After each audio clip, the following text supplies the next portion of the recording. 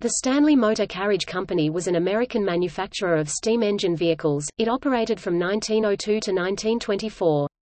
The cars made by the company were colloquially called Stanley steamers, although several different models were produced.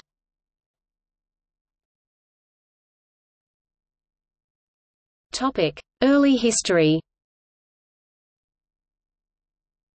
Twins Francis E. Stanley (1849–1918) and Freelan O. Stanley (1849–1940) founded the company, after selling their photographic dry plate business to Eastman Kodak.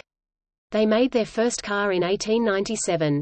During 1898 and 1899, they produced and sold over 200 cars, more than any other U.S. maker. In 1899, Freelan and his wife Flora drove one of their cars to the top of Mount Washington in New Hampshire, the highest peak in the northeastern United States. The ascent took more than 2 hours and was notable as being the first time a car had climbed the 7.6 miles (12.2 kilometers) long Mount Washington Carriage Road. The descent was accomplished by putting the engine in low gear and braking extensively. The Stanleys later sold the rights to this early design to Locomobile, and in 1902 they formed their own Stanley Motor Carriage Company.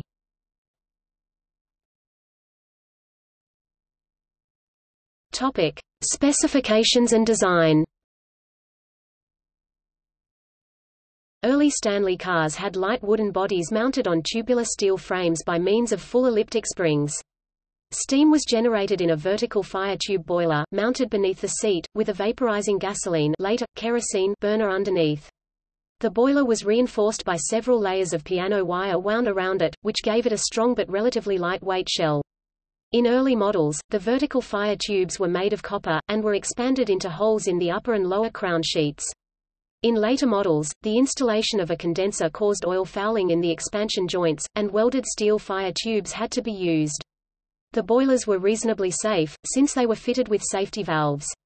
Even if these failed, any dangerous overpressure would rupture one of the joints long before the boiler shell itself could burst. The resulting leakage would relieve the boiler pressure and douse the burner, with very little risk to the passenger.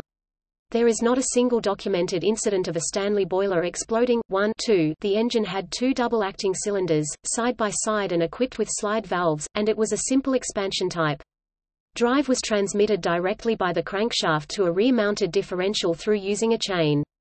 Owners often modified their locomobiles by adding third-party accessories, including improved lubricators, condensers, and devices which eased the laborious starting procedure.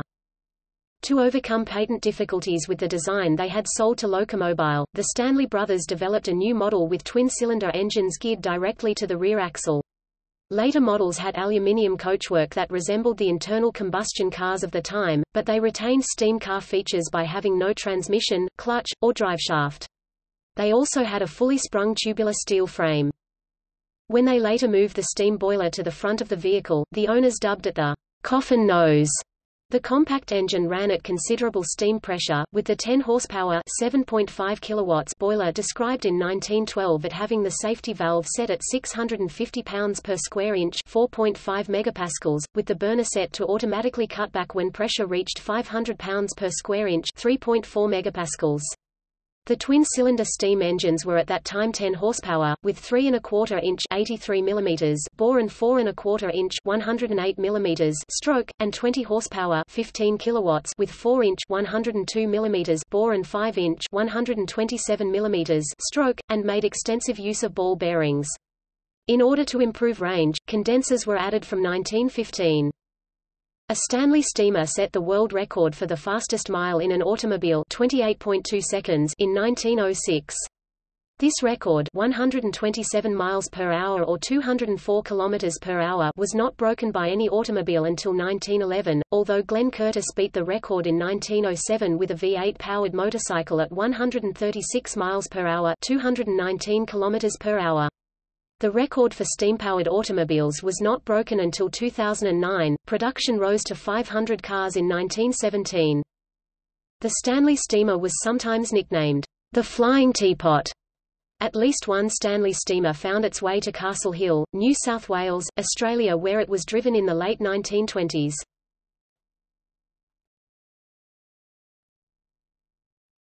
Topic: Obsolescence. During the mid to late 1910s, the fuel efficiency and power delivery of internal combustion engines improved dramatically, and using an electric starter instead of the crank, which had been notorious for injuring its operators, led to the rise of the gasoline-powered automobile, which also was much cheaper. The Stanley Company produced a series of advertising campaigns trying to recover the car-buying public away from the internal explosion engine, but it was unsuccessful. Their advertising slogan was, "Power, correctly generated, correctly controlled, correctly applied to the rear axle." These were early examples of the fear, uncertainty and doubt advertising campaign, since their aim was not to convince buyers of the advantages of the Stanley steamer but to suggest that internal combustion automobiles could explode.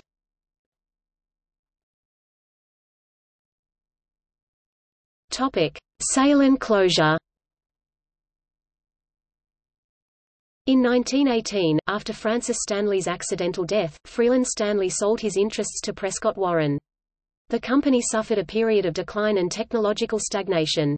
Production specifications show that no model with a power output of more than 20 horsepower 15 kilowatts was produced after 1918. Better cars were now available at much lower cost. For example, a 1924 Stanley 740D sedan cost $3,950 $56,497 today, compared to less than $500 $7,151 today for a Ford Model T. The widespread use of electric starters in internal combustion cars, beginning in 1912, eroded the remaining technological advantages of the steam car. The smaller scale of merchandising, a lack of effective advertising, and the general desire of motorists for higher speeds and faster starting than offered by Stanley vehicles were the primary causes of the company's demise. The factory closed permanently in 1924.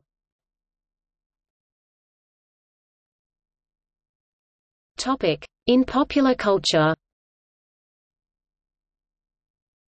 An entire song entitled, "The Stanley Steamer," appears in the 1948 film Summer Holiday starring Mickey Rooney and Gloria DeHaven. The number, written by Harry Warren with lyrics by Ralph Blaine, features an extended musical sequence with what appears to be a fairly early yellow 10 HP model. Another Stanley steamer appears in the 1965 film The Great Race starring Jack Lemmon, Tony Curtis and Natalie Wood as the driver of the car. A Stanley steamer appears in the 2003 film, Seabiscuit. Stanley from Cars and Cars 2, who appeared in Time Travel Mater, is a Stanley steamer.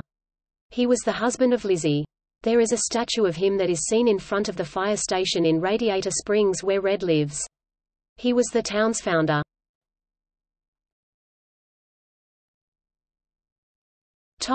Gallery. See also Freeland Oscar Stanley and Francis Edgar Stanley, John Brisbane Walker, Amzie L. Barber, Locomobile Company of America, Mobile Company of America, Steam car, Steam engine, Timeline of steam power, History of steam road vehicles.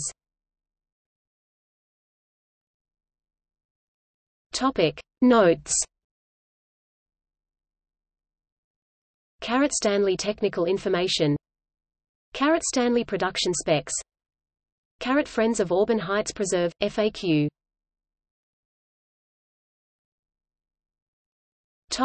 External links.